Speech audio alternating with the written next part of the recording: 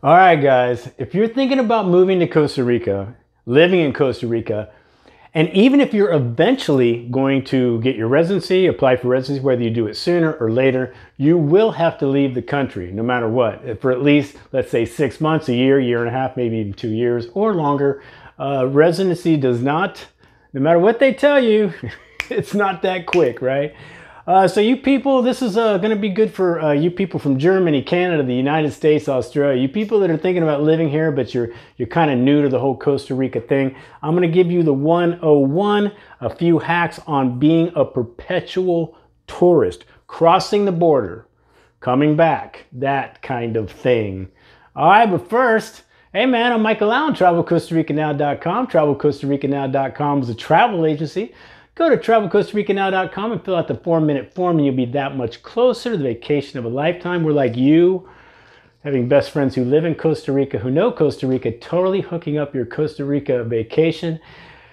And I'd appreciate a subscribe because I just lost a bunch of them. But man, if you don't want to subscribe, maybe you could donate, man. Maybe I'm getting to the point where I'll have no subscribers soon. I'm gonna just touch on that for one minute. All right. So if you weren't at the party, or if you haven't been involved in the party this past Sunday, what's today? This is yikes, August. I know it's Thursday, maybe the 16th. I don't know. Anyway, this past Sunday, I made a video that was supposed to be about, I was hoping Costa Rica wouldn't mandate vaccines. I put a little bit of politics in it. A lot of you guys didn't like my politics or my thoughts or my opinions. Hey, man. That's cool. Not a problem. I lost a lot of subscribers. I mean, a lot. For me, I'm a small channel. So, I lost a lot. So I made another video. What was it? I put it up yesterday morning about, I kind of said I was apologizing to the unsubscribers, which I really didn't do. That was a sarcastic thumbnail. And I lost 100 more subscribers, man. 100 more subscribers. Now, that's cool, man. I'm a big boy, right? I'm a big boy. The only thing that I think is interesting is, man, so 600 videos about living and traveling in Costa Rica. 99.9% of those are about living and traveling in Costa Rica. And if they have to do anything with COVID, it's usually as it applies to Costa Rica and its entry requirements. There's been very few times. There's been a handful. I've talked about COVID, my own kind of views before, but not much. And I still offer some of the best perspective out there. I don't necessarily say what the law is. I tell you what really happens down here. And as the law, how it really goes, what's true, what's not true, what they say on the internet and all that. So, man, I've lived down here a long time. I just thought it was strange that people would throw the baby out with the bathwater just because you don't agree with my skepticism of COVID, right? It's all good, man. I'm a big boy. Hey, man, let's get to it. All right, so you people that aren't really familiar with Costa Rica too much, that are thinking about living here, and I get the emails. I know where you're from. You're from Germany, you're from Canada, and United States, obviously, and Australia, just to name a few, man. I get the emails. And you're just starting to do your research, and you're figuring out that you can only stay in Costa Rica for up to 90 days at a time. You have to leave, you have to come back, and there's this travel insurance. Do I have to have the vaccine? How does that work? How expensive is it? So I'm gonna do the 101, break it down for you. Got a couple hacks, not great, but a couple. And you people that live here, I would love to, chime in, man. Chime in on the comments. Okay, first of all, what's a perpetual tourist? A perpetual tourist is someone like me that lives here, but I'm not a resident. I'm not like legal in that sense. So they have this, you could call it a loophole, you can call it anything you want, but you can cross over to Nicaragua or Panama or fly to the United States and you can come back, you renew your passport. Now, people that live here just tend to go up to the border, turn like right back around within a couple hours, get their passport stamped, they're good for another 90 days. That's what a perpetual tourist is. Now, I have friends, this is no joke, I've got, D'Angelo's still a perpetual tourist, 15 years. I have another friend, 25 years as a perpetual tourist. I did it for 12 or 13. I only didn't I only stopped it and got my residency because of my business. I wanted to get legit.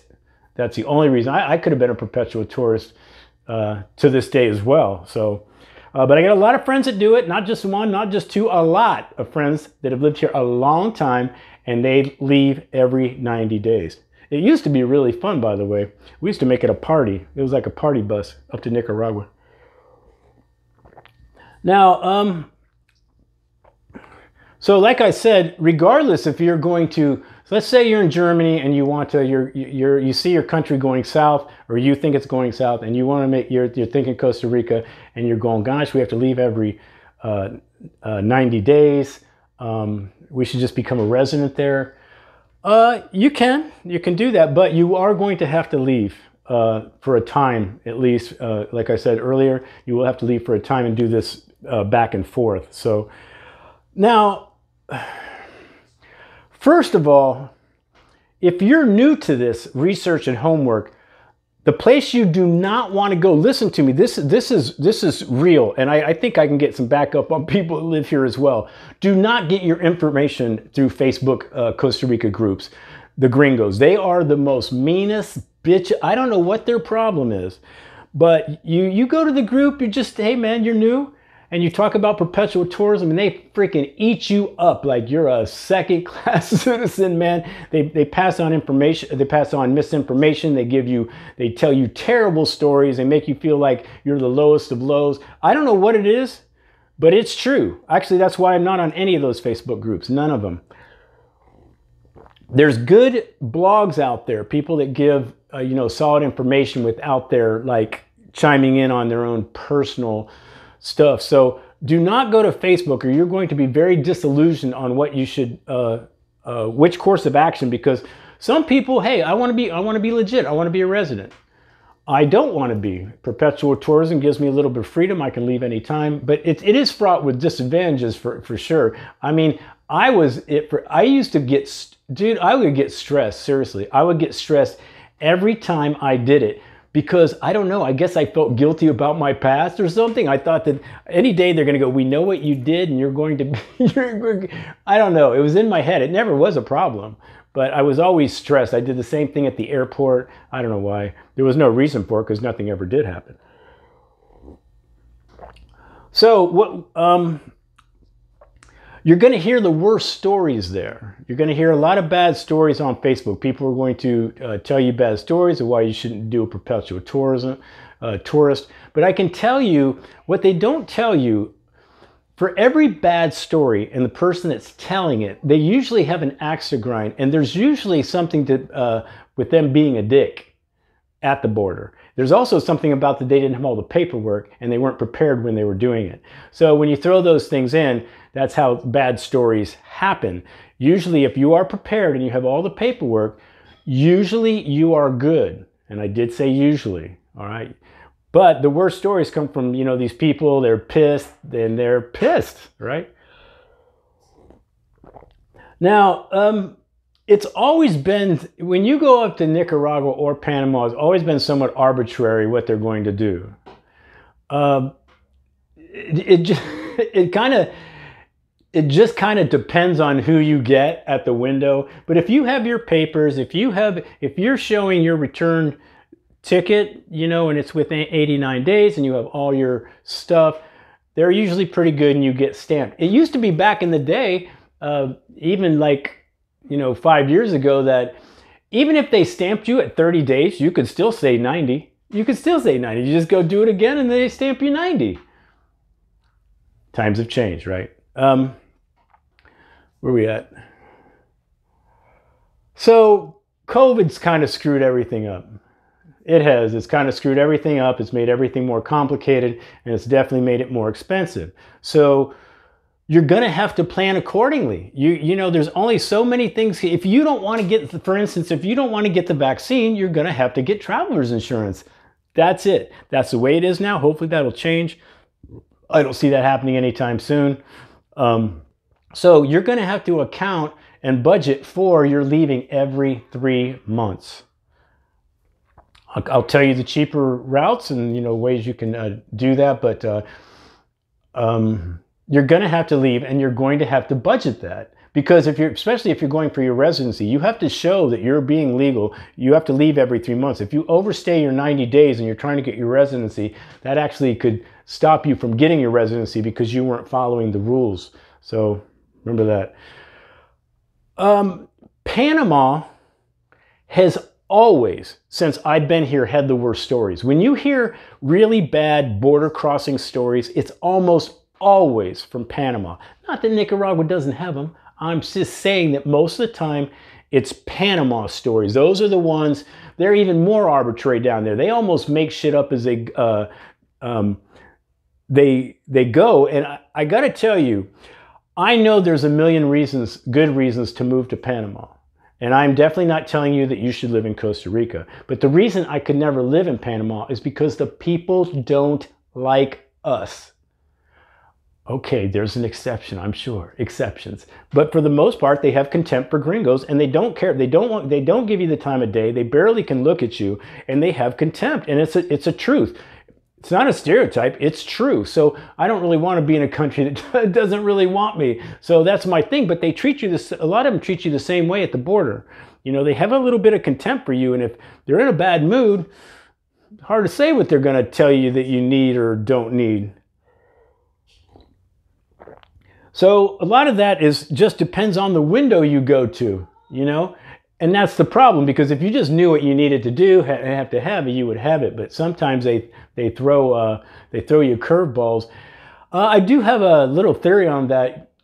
I would go to the oldest person you can find at a window, and I kind of look at it like, okay, in the U.S., there's cops that have been doing their job for 20 years, and then there's new cops. Well, those new cops tend to, you know, they want to exert their power and their control over you because they just got the badge. They want to kind of show you what's up, show you who's who, what's what. The older guy's been around, man. He's usually pretty easy. Now, is this always true? No. But it's a theory, so I would go to the older person that's been around. He knows the game, he knows the thing, and he's not trying to exert, you know, his power over you necessarily. So with Panama, you need to show a negative COVID test within 48 hours of going over. Okay, so you also need to show, and this doesn't always happen, $500 in cash, or like you have it on a credit card or something. I don't think I've had a friend that had to do that, but supposedly they've kind of started that anew. And again, it depends on the window you go to. So you got to show you have some money when you go over there. This one is, if this is true, this is also new, and I'm sure this is just as arbitrary. You're supposed to show a minimum 2-day prepaid hotel reservation. So they want you to spend money there. You just can't go back and forth is what they're trying to say. Although you can. Okay? And then you got to have a return ticket. You know, you got to show your return ticket to, you know, Costa Rica, the States, or whatever. But they may ask you for that stuff, and they may not ask you for that stuff. Now, I have a friend, you know, this is interesting, or I found it interesting. She is not into the COVID testing, not into the vaccines. I'm not arguing that, but she's not into them, and she tries to find whatever ways she can do to get around them. And she found a way. So what she does, she buys a ticket to Panama, flies into Panama City, never leaves the airport. Never leaves the Panama airport. So stays there for 3 hours, shops in the airport, has lunch in the airport, and gets right back and goes to Costa Rica. She has to, there's no COVID test because you're in transit. You're in transit. You haven't stopped. You're not leaving the airport. So there is none of that COVID testing stuff.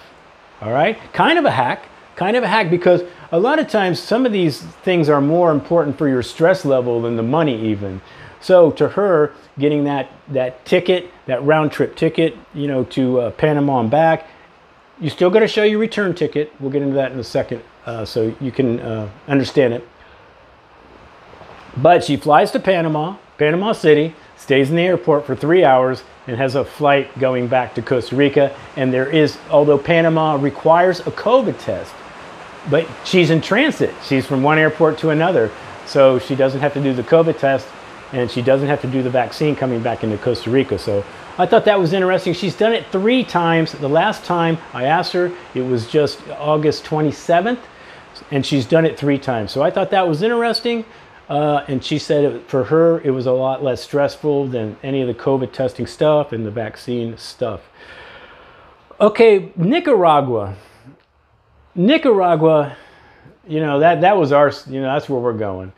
Now, Piñas Blancas is the big border crossing. That's on the northwest side. That's the huge, the bigger frontera, or the border crossing, and we used to do that one. But we have a closer one at Los Chiles, which is more on the northeast side. Not as many people, a little bit easier, a little bit more low key, just a little bit more less stressful experience, I think. Nicaragua requires a 72-hour, within 72 hours, a negative COVID test. The thing with Nicaragua, their bark can be worse than their bite. They can scare the bejesus out of you, but normally it always works out in your benefit. You get scared, you're thinking, man, I'm not crossing. They kind of fuck with you, actually. They can. And it's happened, but it doesn't, nothing ever really happens. So you might get scared crossing there. It might cause a little stress, but you normally end up doing whatever it is you're trying to do, going back and forth. So to me, the Los Chiles is by far the best, less stress, and it might even be worth traveling out of your way to not do the Panama land border. I don't know, man, it's just always been bad. But so Nicaragua is probably the easiest. It's going to be the cheapest. Yes, there's an exit fee. I think it's $10. You go over, and so it's about a 50-minute bus ride in Nicaragua. Once you get stamped in, you can kind of turn around. They know that game. I've had people pay them off before to look just say, stamp me back. I'm not saying you should do that. Most people just go ahead and go into the town about 50 minutes away is San Carlos. You can get cheap things over there. Want to get some rum, maybe get some toiletry stuff, toothpaste and stuff. It's cheaper, you know, that kind of thing. So, and that's what we used to do. We used to go over there and party for lunch, you know, and then we're back in Costa Rica that evening. So that's the easiest, to me, that's the easiest and probably cheapest one. But again, this whole COVID thing is kind of, you know, is messing things up because everyone's kind of new at what they're doing. So what else? So you're coming back into Costa Rica from wherever. You need that health pass. You need to fill out that health pass. That's the QR code. And you're either going to need traveler's insurance if you don't want the vaccine, or the approved vaccines, which are those 4: Johnson & Johnson, Pfizer, Moderna, AstraZeneca. And I thought this was interesting. Tell me, I think this is true, but I'm not quite sure. I had a friend that actually had her vaccines were given here in Costa Rica. She lives here, but she is a perpetual tourist. They weren't going to accept her vaccines from here. They were telling her it needed to be from the United States. Now, they did let her in, you know, she was able to do it, but I'm not sure if that's a thing or if it was an arbitrary thing or what, but maybe you guys know and you could comment on that. So I don't know if the vaccine card, if the vaccines get to be, have you seen that card? Have you seen that little cardboard piece of paper and then little scribbles of this and the doctor? I would never tell you to do that. Never.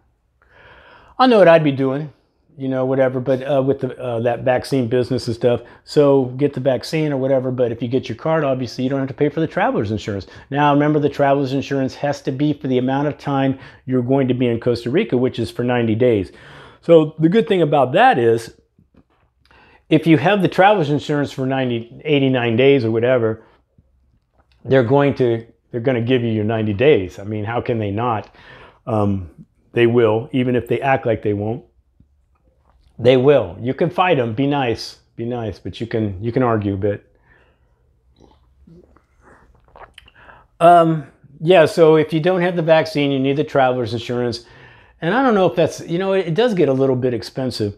Now, remember, you need to show when you come back to Costa Rica, not only the health pass and either the vaccination or the traveler's insurance, you need to show your leaving ticket, right? It just can't be the travel insurance for 90 days. You have to show, again, that you are leaving Costa Rica within the 80, 89, 88, 90 days. Now, there's this thing about the bus ticket. People go, oh, the bus ticket doesn't work. Yes, it does work. How can somebody tell you, what, you have to be rich and always be on a plane? You can't travel by bus to Nicaragua? I would be pissed about that. So anybody that tells you the bus ticket doesn't work, something else goes with that story. Something else goes with that story. Going by bus to Panama or Nicaragua is legitimate. And it's, you know, so go to Tica Bus. Go to Tica Bus and maybe get a, I think they do it the same way as the plane even, you know, it's like refundable tickets. You can change it so you don't use it, you change it or whatever. But the bus ticket is a cheap option of saying you're leaving again without the plane ticket, and you can use it. There's no way that you could, I would get pissed. Like if I was at the airport and they're going, well, you're leaving in 90 days, right? Yes, here's my bus ticket. I'm sorry, sir, we don't accept that. Oh, you're going to pay for my plane ticket? You don't know my budget? Come on, man. The bus ticket works. What my friends are doing basically is going to Mexico. Mexico doesn't mandate anything. You don't need a vaccine. You don't need a negative COVID test. You just go to Mexico, and they've been going to Cancun. Can be pretty cheap. You can find cheap tickets. D'Angelo's been over there twice now to Cancun. I have other friends that have gone to Cancun. Again, it all has to do with traveler insurance, negative COVID testing, and not having to have the vaccine or any of that. So Mexico seems to be a pretty good option too. And with the plane, it's not super expensive. And again, if you can't do this, if you're like, well, Mike, over time it gets pretty expensive, well, then maybe you shouldn't be here. I don't know what to tell you on that, man. If it doesn't work for you, that's the way it is right now in the world. And this is the way it is. So if you can't afford that plane ticket, that bus ticket, that traveler's insurance, because you don't want or whatever it is, I'm not sure what to tell you. All right, guys, I don't know if that's created more questions and answers.